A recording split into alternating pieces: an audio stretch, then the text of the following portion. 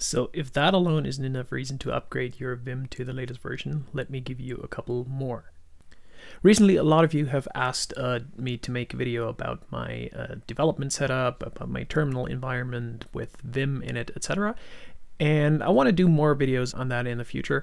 But for now, I want to highlight that I just upgraded my Vim to the latest version 8.2, and it has some cool new features. And I also updated all my plugins, which is mostly vim-go, which uses the gopls server, which has improved quite a bit. And I also want to talk about govim as a possible alternative for vim-go in this video.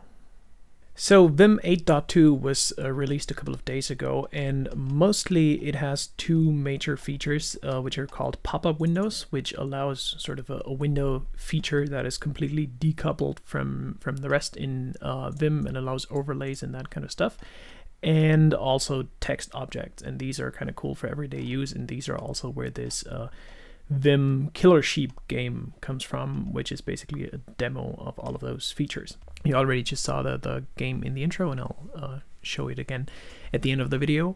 But first, I also updated my vim-go plugin, which means I'm now using the latest gopls, which is the official language server that Go uses. So gopls is officially in, this is the right link here, it's officially in alpha status and considered not stable, but I've had great results with it so far, and I would consider it better than the alternatives that we had before. It's not specific to Vim, it works with all kind of editors, but I think for Vim it has the biggest impact. So mostly you notice it on auto completion. So here right now I have font, which I've already imported, and it's super fast.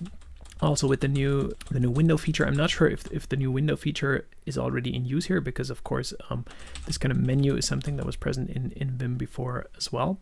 But it looks very good. It's very fast, so I'm very happy about this. It also works very well with unimported packages. So I only have the font package imported here right now. So let me say I want to do something like json.marshall. There we go. It says from encoding.json, which I don't have imported yet. So if I run this right now and then save and go import runs, there it is.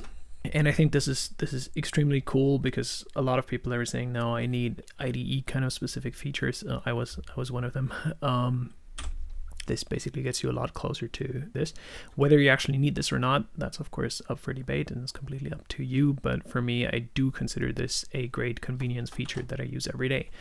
But my favorite feature with gopls that I discovered sometime today actually is this one. So if you have a custom type, so let me say something, I have something like a category, like think of a blog website or something. We have a category, and there we have posts, and that is a slice of posts, something like this. Then of course we also have post, and a post is also a struct, and that has something like a title, which is a string, and maybe published boolean, something like that.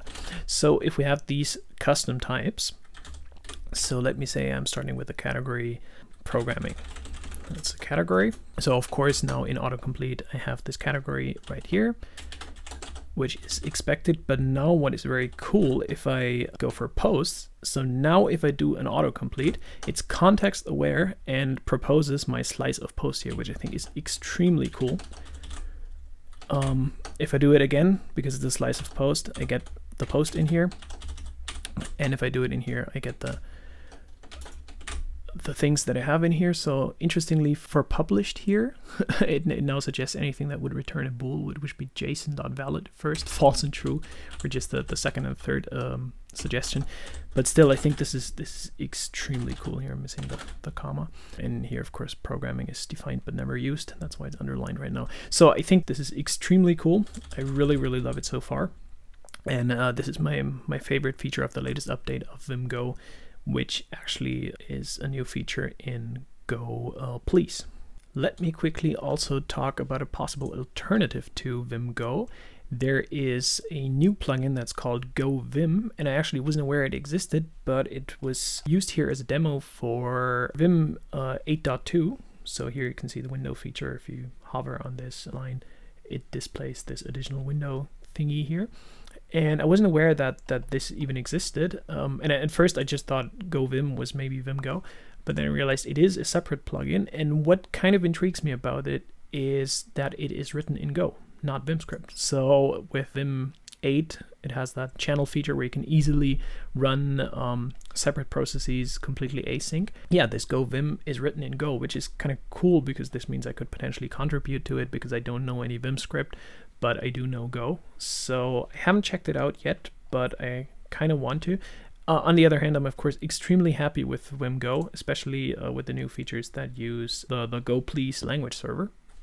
But nevertheless, I will definitely give this a shot simply because it's written in Go, which is cool and which I definitely want to support. But I assume the reason you came here is because you want to see me play Killersheep. So I have to zoom out a bit here because Killersheep needs at least 45 lines of the terminal. I'm not sure if I have them yet. I do. Okay, so let's play. Doesn't work too well with the color scheme that I have here, so the text is kind of hard to read. But oh, that was a short game. Yeah, maybe I better stick to tutorial videos than Let's Plays. See you soon.